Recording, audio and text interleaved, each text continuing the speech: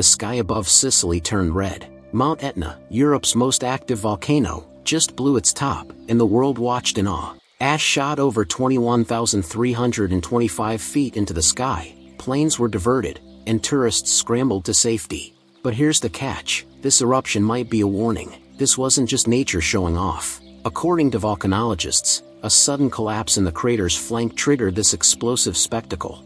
And while no one was hurt, this time, Mount Etna has a history of changing lives overnight. From ancient legends to modern science, this volcano holds secrets beneath its lava-filled veins. Thankfully, the eruption doesn't seem to have had any immediate impact on people in the area, other than forcing officials to halt tourists' visits to the volcano, which is a popular destination and is located on the east coast of Sicily. So, would you visit an active volcano? Let us know in the comments below. If you liked this breakdown of Mount Etna's latest eruption, make sure to hit that like button, subscribe for more epic Earth stories.